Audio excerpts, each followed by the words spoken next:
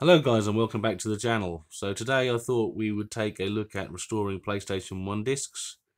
So I've been buying discs, like little job lots of like 10 discs for £10 and that sort of thing. Not all of them have been spares and repairs. I might do another video in the future just showing some of the other job lots that I've bought. But on this particular one we're just going to look at trying to fix this Resident Evil disc. As I said, it's a PS1 disc, and I wouldn't recommend using this method on normal CDs. This seems to really work much better on the PS1 discs, possibly because of the black pigment in the disc, I don't know. But I mean, I have repaired other discs, normal CDs using Teacup, but it does seem to, I don't know how would you say it, it does seem to scrub them up a bit worse than it does on here. They seem to come up a lot more shinier and work a lot better on the plastic on these discs. But anyway, so basically this is for cleaning your car, really, for restoring your paintwork. So it's a slightly abrasive, very well, let's put it this way, you don't really want to be breathing this stuff in, so it's best if you wear a mask. Maybe do it outside if you can. It is quite nasty stuff, really, to be breathing in. I'll be using my COVID mask when I'm doing this. But you won't get to see me wearing that, so that's okay. But yeah, so basically we have lots of scratches on this disc. Hopefully we can catch this light correctly. You can see them. I think you can see them.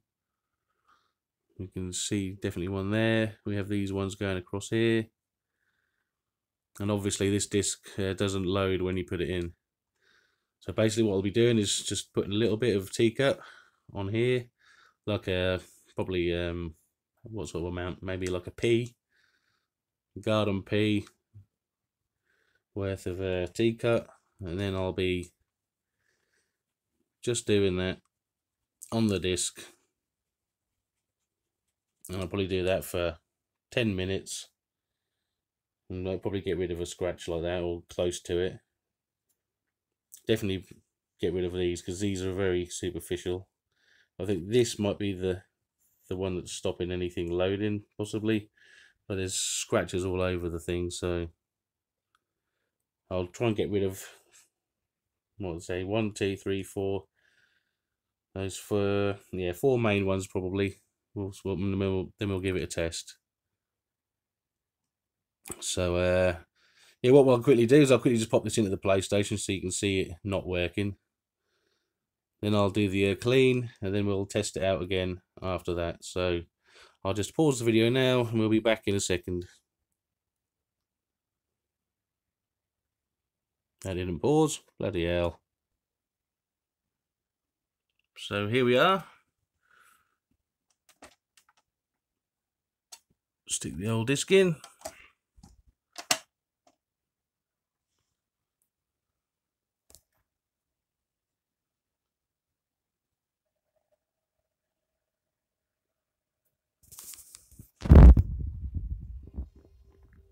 That little sound there indicated that I'd actually lost sound there, but it does give me the opportunity to quickly say that I do realise that I didn't let the game load for long enough to show that it didn't load.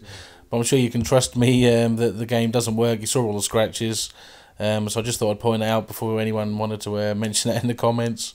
So yeah, I did. I acknowledge that I forgot to do that.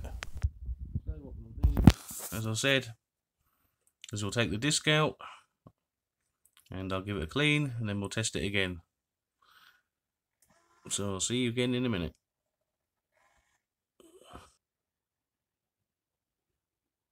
Okay then guys, so back now after around 10 to 15 minutes giving this a good clean, and as you can see, all of those nasty scratches have now been removed.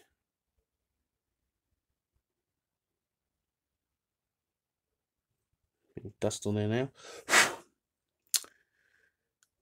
So yeah, so once I've done the cleaning, what I normally do is just spray a little bit of this. Well, sorry, that's not what I do. I'll quickly rinse this under the tap, the game.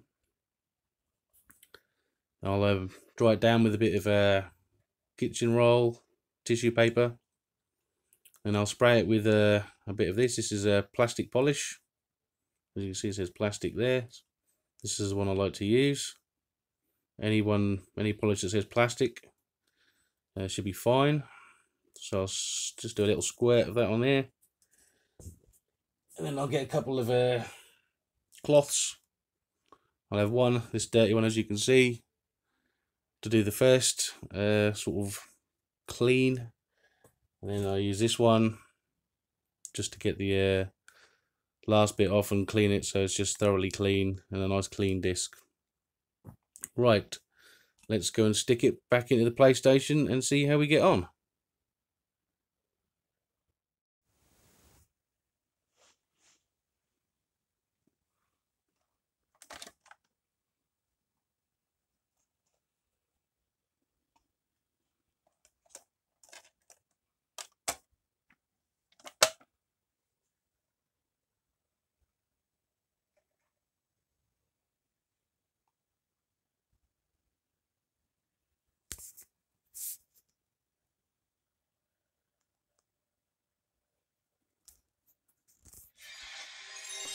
Hello, Darren from the future here again. There are going to be quite a few jump cuts here, and between each loading screen and whatnot, there's about 10 seconds of nothing going on, just me pointing the camera at a blank screen. There's no point in you watching that, so if you're viewing pleasure, I'm going to remove all that, so that's why all the jump cuts are there, okay?